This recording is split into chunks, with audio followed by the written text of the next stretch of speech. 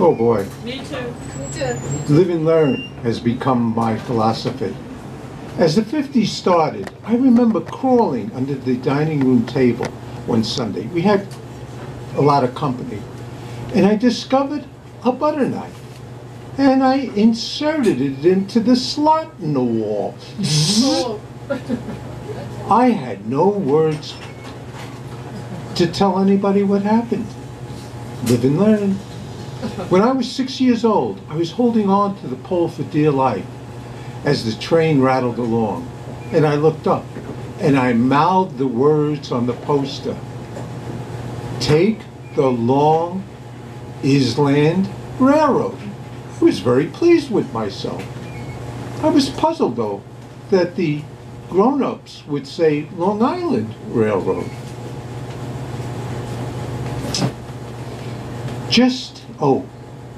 In the third grade, one fall day, they'd let us out early. My plan was just to creep into the apartment, get a little snack, change my clothes, and play ball with my friends. My father worked at night, so he usually slept during the day. As soon as I opened the refrigerator, I saw the makings of a ketchup sandwich. Oh boy.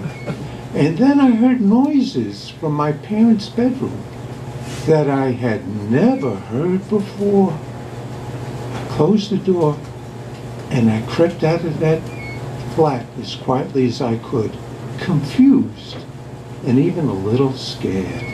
Live and learn. In the mid-60s, I was as far away from Brooklyn as I had ever been. I was the kitchen boy at Camp Manitou, an all-girls sleepover camp in Central Valley, Orange County, New York. My older sister came up unexpectedly and handed me an official letter.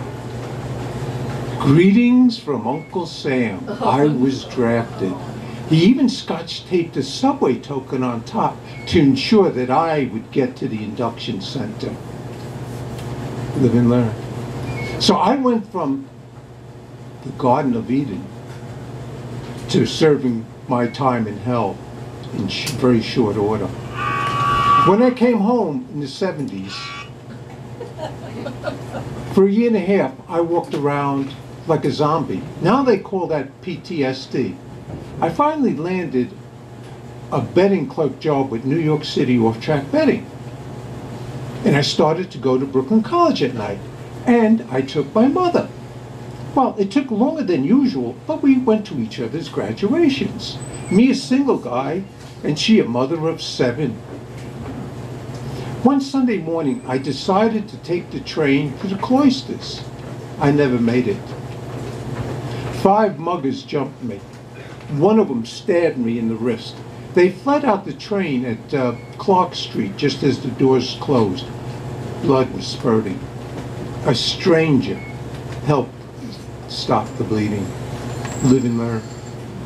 In 1981, I went on a OTB-sponsored fishing trip.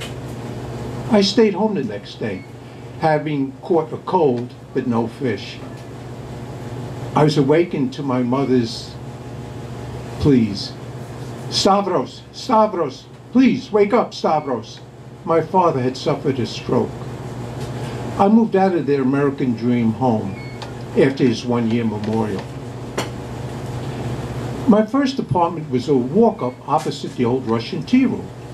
My share was $320 a month. By accident, I found out I was paying the entire rent. Live and learn. It's gone now, replaced by this monster of a building called 157, where apartments are approaching the $100 million mark. In the 90s, I had firmly became part of the establishment. I was on the board of trustees of my mother's church. I went to their annual dance at the Hollywood Terrace in Bensonhurst. I arrived late, and as soon as I reached my assigned table number 12, the music stopped and the lights went on. My mother had collapsed on the dance floor. She had suffered an aneurysm. She passed away a few days before that Christmas. By the end of the decade, I had exchanged bachelorhood for the married life. My wife for life, Joanne, is a theater person. Just as we got into the new millennium, 9/11 happened. I volunteered at the Family Assistance Center at the West Side Pier. Now, there's some days I think I've managed to endure. And then there's some days I believe I have prevailed. Live and learn.